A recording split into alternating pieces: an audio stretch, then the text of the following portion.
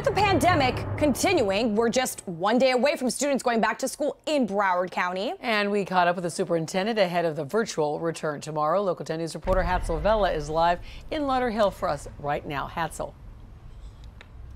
Christy, a lot of parents taking advantage of this drive-through school supply giveaway here in Lauderhill. Let's take you to some video from earlier this morning where we did see the superintendent of Broward Schools here, Robert Runcie, taking part in this. This was all put together by the Miami Marlins Foundation as well as the Kiwanis of Little Havana, one of several school supply events that we have seen here in Broward County. This one here at Larkdale Elementary in Lauderhill, it just wrapped up about an hour ago. The superintendent says this is a perfect example of what happens when the community comes together, especially when it comes to fighting the pandemic. This is what he says we should be seeing when it comes to that fight, people doing their part. He says, remember, he says schools cannot reopen until we have positivity rates in the county between 3 to 5%. In Broward County, they've been hovering at around 10%. Here's what the superintendent said about school supplies and being ready for the first day of school, which is tomorrow.